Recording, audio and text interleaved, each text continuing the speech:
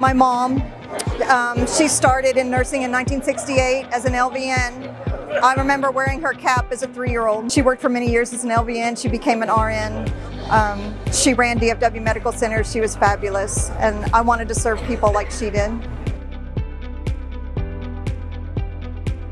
When I first went to nursing school in 1985, my daughter passed away while I was in my corps.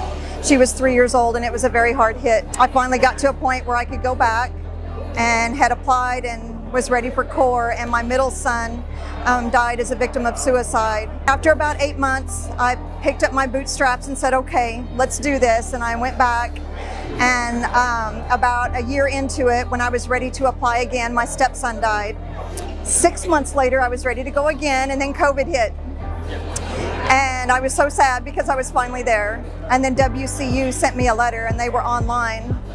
And now I'm here. I believe I was raised that way. My grandmother was a nurse, my mother was a nurse, my great-grandmother was a nurse, and our job was to take care of other people, not just as nursing, but people in need. I opened a nonprofit dance studio, and I've been teaching dance to underprivileged children for 25 years. Many got scholarships into colleges and things, and I just wanted to give to those kids a chance. Please do not give up.